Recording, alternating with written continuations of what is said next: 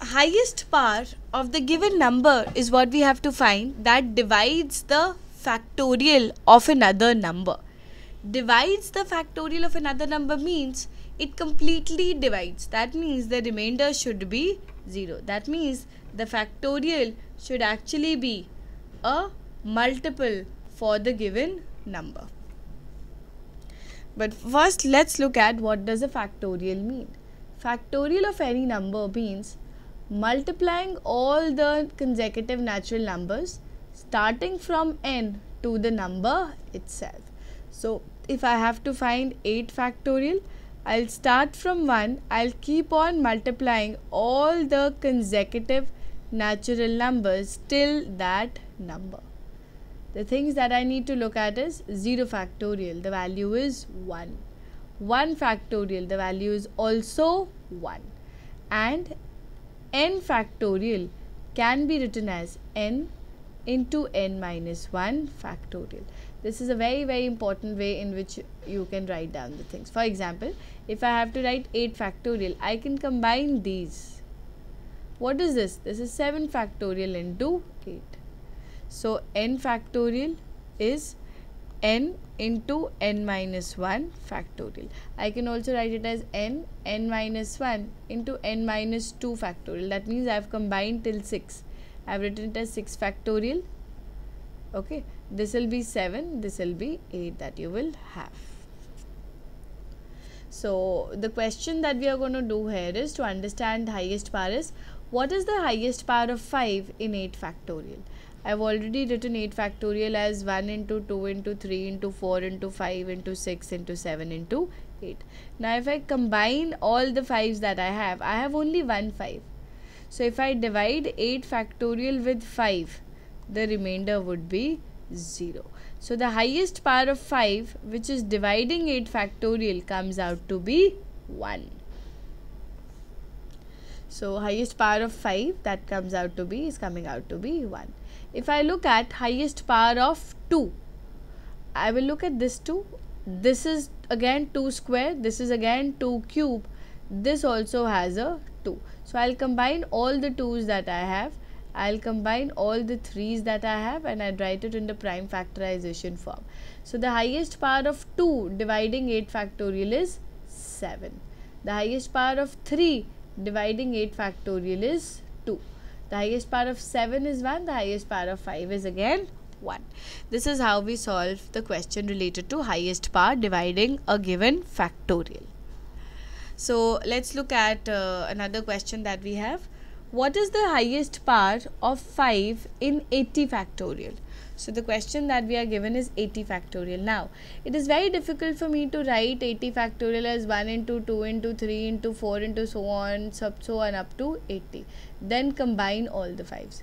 So I have an easier method. The method is a 4-step method. The first step being divide 80 with 5 for the quotient. Omit remainders in any. Now here I do not have to look at any of the remainders. So 80 when divided by 5 gives a quotient for 16. Again divide the quotient that I have obtained with 5 for again the quotient. So 16 divided by 5 gives a quotient of 3. Remainder of 1 I have omitted it out. Again 3 divided with 5. Keep on doing so till the time you get 0. And the greatest integer function here represents the quotient, not the remainder. So the quotient would be 0. So the highest power of 5 in 80 factorial will be the sum of all the 3 quotients that you have obtained. 16 plus 3 plus 0, which gives you an answer of 19. This is the steps that you follow in order to find out the highest power of a given number in a factorial. Let's look at another question. The question is, what is the highest power of 15 in 80 factorial? Now 15 is not a prime number. I'll break 15 as 5 into 3. So I'll split it into 2 co-prime factors, 5 and 3. Find out the highest power of 5 in 80 factorial, which I've already done in the previous case, which was coming out to be 19. Find out the power of 3 in 80 factorial. So I'll do it with 80. with 3. 80 divided by 3 gives a quotient of 26. 26 when divided by 3 gives a quotient of 8. 8 3s are 24 plus 2. So 8 when divided by 3 gives a quotient of 2. 2 when divided by 3, 0, and so on. So highest power of 3 would be 26 plus 8 plus 2, which gives you 36. Highest power of 5, which we have already calculated, is 19. So I have 19 5s and I have 36 3s. 15 will be formed by a combination of 5 and 3.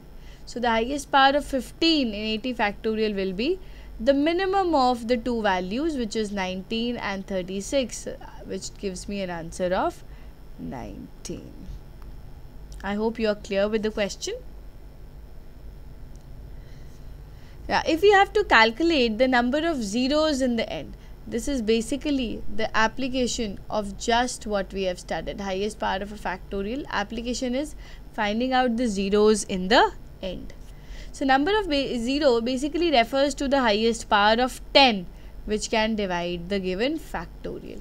10 can be split into two co-prime factors, 2 and 5, because 10 is not a prime.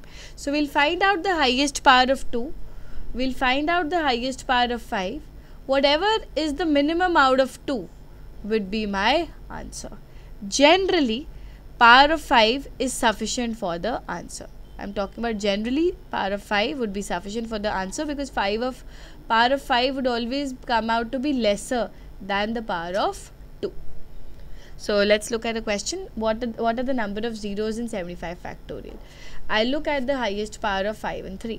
So 75 divided by by 5 give me 15.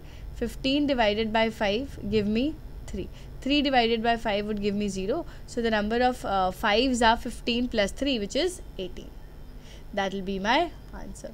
I will not look at 2. If you are looking at 2, basically you are wasting your time, because if you look at 2 only, 75 only divided with 2, you will get an answer which is much more than 18 itself in the first step. So omit these steps, redundant things. Only look at the 5 value to get your answer for number of zeros in the end.